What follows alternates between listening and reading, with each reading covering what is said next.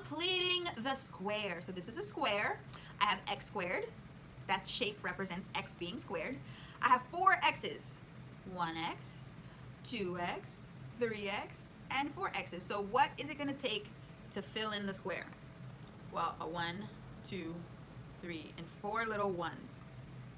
If you do algebra tiles, you know what I'm saying. I completed the square. I filled in the leftover blue with 4 little boxes. That's what we're doing today, but algebraically.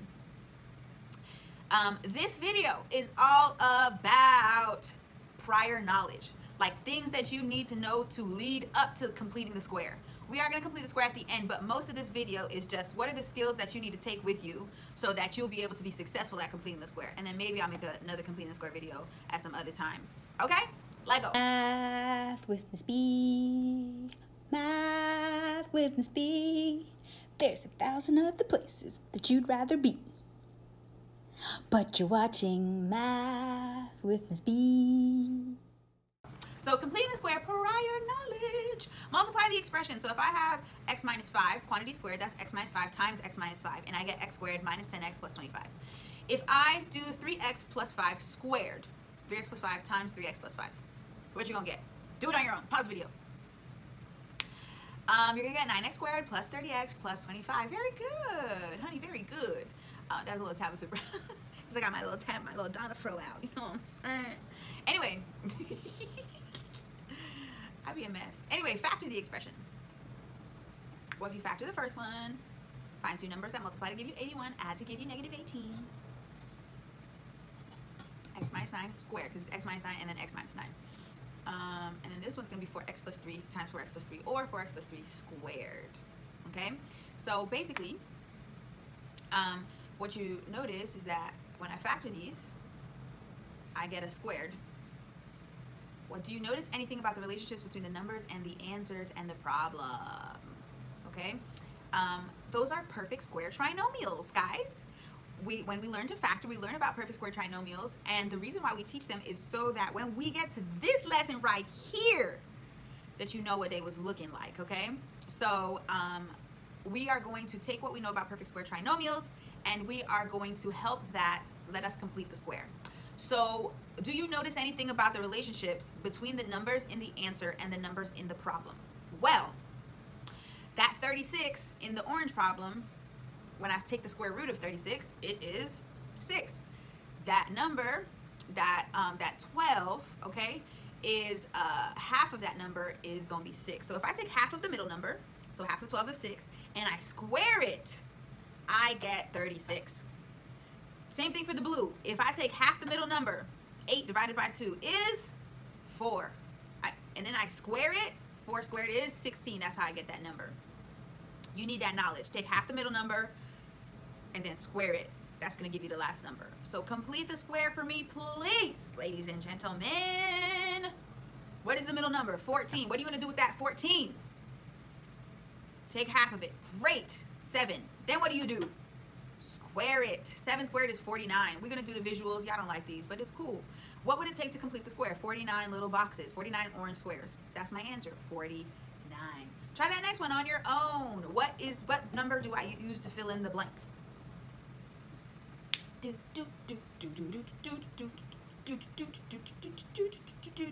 Okay. So half of 10 is 5. 5 squared is 25. Very good. So this is the x squared. That black box is x squared. And I have 10 x's, so that means I'm going to put 5 on one side, and I'm going to put 5 on the other side, and what's left is 25 spaces. That's visual. For my visual learners out there. Okay, I have x squared minus 4x plus, well, take 4 divided by 2, square it, 4. So I have the x squared is the black box. I have negative 4 x's, so I'm going to put 4 on one side, 4 on the other side, and to fill in that little blue space, what do I need? How many orange blocks do I need to put there? It would be 4. Now this one is tricky, because you have to take half of 3, which is 1.5, good, and I have to square it, 2.25. It's the same thing. Just because the number doesn't come out whole doesn't mean you still can't use it. Tricky, tricky, tricky. Okay, so we're making a rule. When completing the square, how do you find the C value? Oh, why did I do that? You take half of B and then square it. That's what we've been doing this whole time, right? So that's skill number 1, figuring out the C value. Pause. Keep that in your brain because we're going to move on to a new skill now. The square root of 45. Yes. Okay, you got to be able to simplify square roots. So with the square root of 45, I need to find 2 factors of 45. In this case, I'm going to pick 9 times 5, and then I'm going to split apart 9 into 3 times 3. Well, because it's a square root, I'm looking for doubles. So square, doubles. For every double that I find, I bring 1 on the outside and leave everything without a double on the inside. So 3 square root of 5 is the square root of 45 simplified. Boom! We're going to do the same thing with 72. I need 2 factors of 72. Somebody tell me something. Okay, 9 times 8, you could have picked 2 and 36. You could have picked a lot of things. So 9 times 8, so I'm going to split apart my 9 into 3 times 3, split apart my 8 into 4 times 2. That 4 still needs to be broken apart to its prime factorization, so I'm going to bring down the 3 and the 3. The 4 turns into 2 and 2, and then that other 2 comes down also. Remember, we're looking for doubles because it's a square root, so that means 2. So I have a double with my 3, a double with my 2, and then that lonely 2 out there. Everything with a double comes outside, 3 times 2, and then everything without a double stays inside the square root. So on the outside, 3 times 2 equals 6, so 6 square root of 2. Try this one on your own.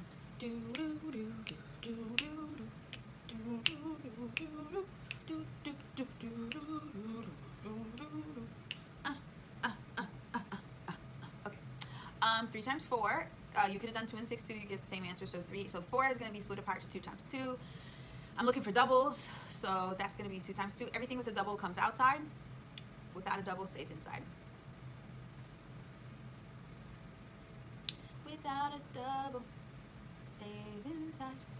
So I'm going to let you try some on your own. Alright, try these on your own. 3 minutes.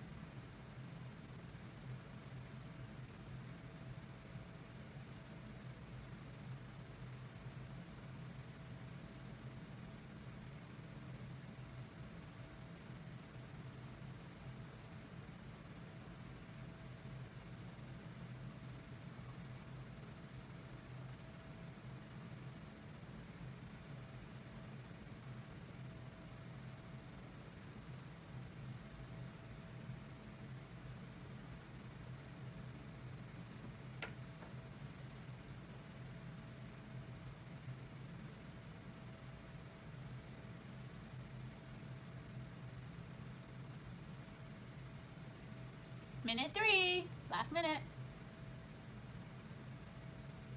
I wonder if that 96 is getting y'all. Move on from it.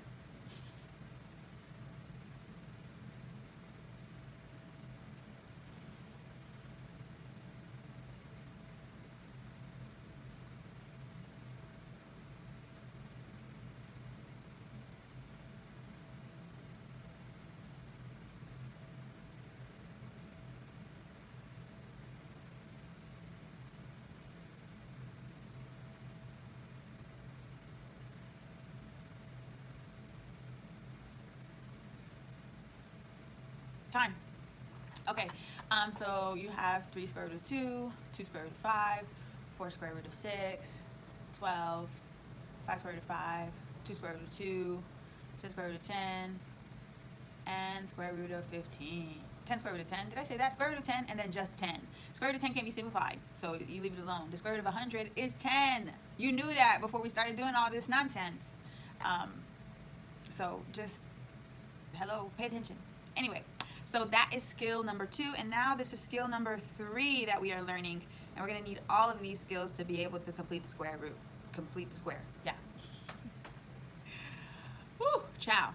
These videos be exhausting me, but it's okay. We gonna get through 'em. All right, so let's say I want to solve by square roots. So remember that when you solve by square roots, you need a plus and a minus. So x squared equals 9.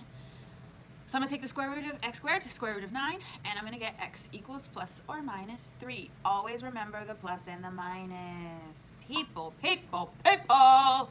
Anyway, 2x squared equals 32. Divide by 2 first. Then it's x squared equals 16, so now you're going to take the square root of both sides. X equals plus or minus 4. Okay? So 4x squared plus 11 equals 59. I'm going to get rid of the 11 first, so minus 11 minus 11. 4x squared equals 48. I'm going to divide by 4, divide by 4. X squared equals 12. And then x squared equals plus or minus 12, because anytime I take the square root, I do the plus or the minus, but I have to simplify the square root of 12. If you look back in your notes, we already simplified the square root of 12, so you should have that answer on your paper somewhere already. So x equals plus or minus 2 square root of 3. Okay. 4x squared minus 20 equals 5. Plus 20 plus 20. 4x squared equals 25. Divide by 4, divide by 4. X squared equals 25 over 4. I'm going to take the square root, but that's a fraction. Oh no! All you have to do, ladies and gentlemen, is take the square root of 25 and take the square root of 4. Plus or minus 5 over 2. Sometimes we make that a lot more complicated than it needs to be. Okay? Okay. All right. So this one, the squared is in, there's parentheses, and the squared is on the outside. So we're going to get rid of the squared first. Square root, square root. So I'm going to have 2x minus 2 equals plus or minus the square root of 72. Don't forget your plus and your minus, right? So now I'm going to get rid of that 2 plus 2 plus 2. But this is tricky because I can't say 72 plus 2 and make it 74, because square roots and regular numbers are not like terms. So I'm going to put it right in front of the plus and minus. And then I'm going to divide by 2. I'm going to divide that whole thing on the other side by 2.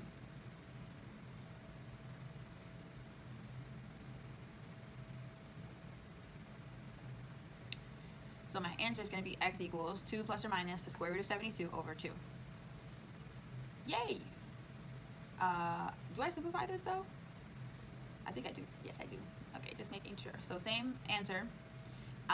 What we are going to do is simplify the square root of 72. I think we did this one already also, so you should have the answer to that. And that's going to be 6 square root of 2. So all I did from this top step to the second step is change the square root of 72 into 6 square root of 2. So I simplified it.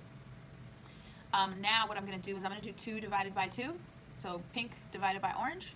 And then 6 divided by 2. Because now that 6 is not under the radical anymore, they're like terms. So 1 plus or minus 3 square root of 2. So that's skill 3 in a nutshell, right? So skill 1 was, how do I find that C value, right? Like take half of B, square it. That's how I find that C value. Skill number 2 is simplifying square roots. We got to make sure that we know how to do that. And then skill number 3 is solving an equation by square roots. I need all of these things to be able to complete the square. So I think we do 2 examples of completing the square just so that we can combine all the skills. So let's say I have a problem that says x squared minus 12x minus 2, right? In a problem like this, what I'm going to do first is I'm going to insert some blanks, okay? So I need to create spaces. So that's the C value. So that's the first skill that we learned. How do we find the C value? Well, I take the B value, which is negative 12 in this case. I cut it in half. So negative 12 divided by 2 is negative 6. And then I square the 6, and I'm going to get 36. Good. So because now we're working in an equation, remember in an equation you have to keep everything balanced. So if I do something on one side, I have to do it to the other. So if I add 36 on one side, I must add 36 to the other side. So what I'm going to do is I'm going to factor x squared minus 12x plus 36. I'm going to pretend like it's its own trinomial. So I'm going to find two numbers that multiply to give me 36 and add to give me 12. It's going to be 6, right? So I'm going to get x minus 6 times x minus 6, which is really x minus 6 squared. And then negative 2 plus 36 is 34. I just did a lot in that one step, so I'm going to give you a minute. Okay, so I factored the trinomial on the left-hand side of the equal sign, and that gave me x minus 6 quantity squared. That's how I got that. And then negative 2 plus 36 is 34 on the right-hand side. That's how I got that. Okay? Now that I factored it, now I can solve by square root. So I'm just going to go ahead. That's the third skill that we learned, solving by square roots, right? So I'm going to go ahead and take square root of one side, take square root of the other side. I'm going to get x minus 6 equals plus or minus, because remember when you take the square root, you have to do plus or minus. Plus or minus the square root of 34. I'm going to get rid of the 6. Plus 6, plus 6. I cannot say 6 plus 34 and make it 40, right? They're not like terms. So the 6 has to just go in front of the plus or minus. And that's my answer. 6 plus or minus the square root of 34. Bada bing. Bada boom, baby. That's how you complete the square. In a nutshell. Okay. Slide 16 of 19. Let's go. Okay, so for this problem, I do not want an a value. So x squared, there's a 3 in front of it. I'm going to get rid of that 3 by dividing everything by 3. So I'm going to get x squared plus 6x plus blank equals 45, or 45 divided by 3, which is 15, plus blank. Remember to put plus blank on both sides. So now we're back just like the first problem that we did. Once we get rid of that a value, now it's just like the first problem, right? So I'm going to fill in the c value. Remember, that's the first skill that we learned. Take the b value, cut it in half. 6 in half is 3. Square it, 9. If I do it on one side, I have to do it to the other. Good, yes, good. I'm going to factor the left side. X squared plus 6x plus 9. Factor that. So it's x plus 3 quantity squared. Good. And then 15 plus 9 is 24. Yay! We good? So now that it's a problem I can solve by square root. So I'm going to take the square root one side, take the square root of the other side. I'm going to get x plus 3 equals plus or minus the square root of 24. I'm going to get rid of the 3, so minus 3, minus 3. Remember, I can't combine those, the 3, I can't say 24 minus 3. I have to just put that negative 3, that minus 3 in front of the plus and the minus. In front of the plus and the minus. And then I'm going to simplify the radical. So this is skill number 2. We didn't use this in the last example because the radical didn't need to be simplified. But 24 can be simplified. Might be on your paper. I can't remember if we did this one or not already. And yeah. Negative 3 plus or minus 2 square root of 6. That is your final answer. We're going to do one more. I'm going to let you do it. See if you could do it on your own. I should have put a timer, but I didn't. On your own. Actually, you can't do this on your own. Just kidding. I got to do it. First of all, there's an a value, so I'm going to get rid of that. 3. I'm going to get x squared minus 8x minus 9 equals 0. Now, usually there's nothing behind the 8x, so to make it look like the other problems that we just did, I'm going to go ahead and plus 9 on both sides. So move that 9 to the other side. It was negative, now it's positive. And I'm going to add my blanks. Plus blank, plus blank. What goes in the blank? Good. Half of b is 4. 4 squared is 16. If I do it on one side, we have to do it to the other. Good. So 16 on the other side. Now I'm going to factor. Factor that trinomial, baby. So x minus 4 squared equals 25. Doop. Doop. So I'm going to get x minus 4 equals plus or minus the square root of 25. Plus 4. Plus 4. Don't say 25 plus 4. Don't do it. Okay? X equals 4 plus or minus the square root of 25. Now, what is the square root of 25, y'all? You notice. It's 5. So I'm gonna say 4 plus or minus 5. So what's 4 plus 5? 9. What's 4 minus 5? -1. Those are my answers. -1, comma 9. That is completing the square, y'all. I know it's a lot of skills, a lot of content. It's cool. Just practice. Go back to the videos. See if you can do the problems without my help, like I keep saying. And if not, I will catch you in the next one. Bye, guys.